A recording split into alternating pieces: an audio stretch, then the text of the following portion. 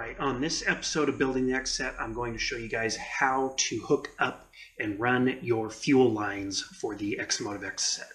Basically what I did here is I didn't buy the $300 kit from Flying Miata or Exomotive.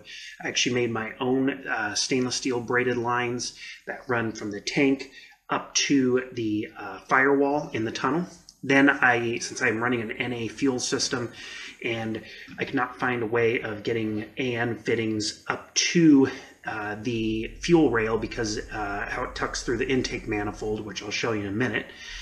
Because of that, I ran just fuel injection rubber hose from the tunnel up to the fuel rail. So I already have everything installed. I'm just going to kind of show you guys my routing, what I used, give you an idea on some of the fittings, and we'll go from there. As far as all the braided lines go, basically what I did was I just went to Jegs and purchased all their 6AN fittings and their 6AN stainless hose.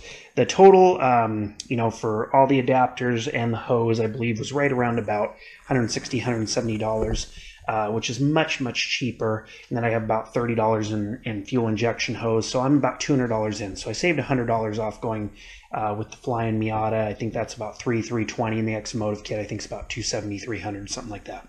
So basically, cut off the first barb that is normally here on this fuel tank line, and then use I think this is a Russell fuel system adapter here, but it basically goes from 5/16 hard line in a compression fitting up to a 6AN threaded fitting. Then basically just straight couplers here. I also have a Jegs, I think it's a 40 micron inline fuel pump on my feed line.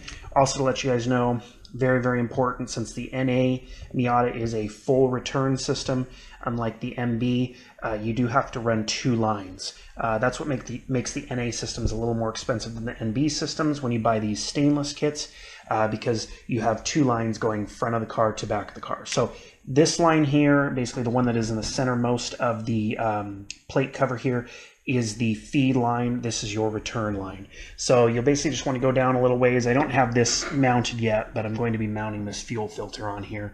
But basically running the fuel filter on the feed line, of course, as you want to filter the fuel coming out of the tank before it gets to the motor.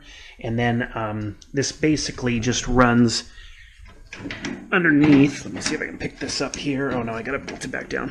Underneath, and you can see I got some P-clips, and I tapped the frame there and mounted some P-clips on top of the subframe there.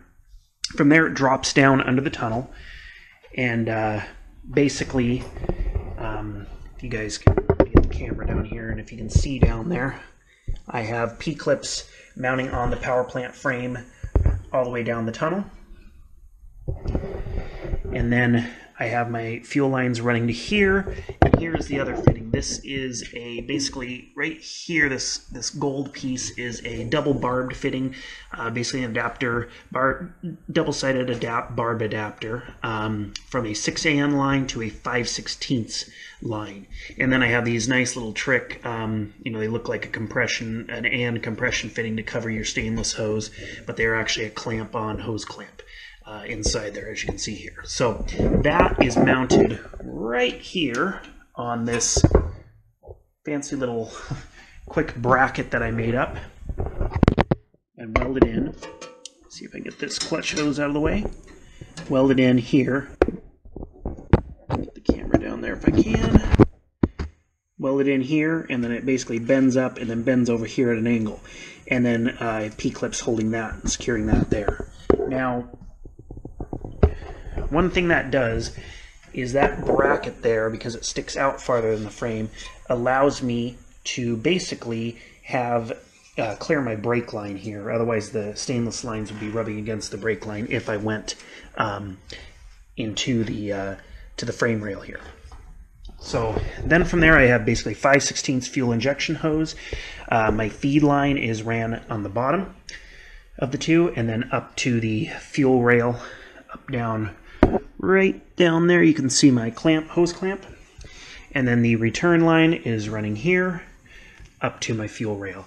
These were also covered in I think it was I can't remember if it's I think it's 3/8 Tech Flex too, and then heat shrinked at the end. So that just gives a nice little look there, and looks better than just a black rubber hose. So that's basically the running of the fuel lines. The other thing I got to do is I still have to put a hose between the rail here into the fuel pressure regulator before I to complete that out. So I haven't done that yet, but other than that, basically the main parts of the line are ran. So basically, just to show you guys quickly again, you can see down here my lines ran, how I routed them through the tunnel. And then for another view back here, here's my mount on the subframe.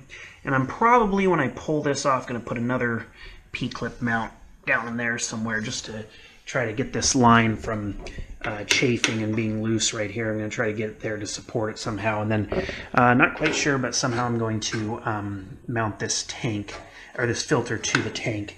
I have a hole drilled here. I just haven't figured out how I'm going to do that yet. I'm trying to stay away from any type of zip ties on the car.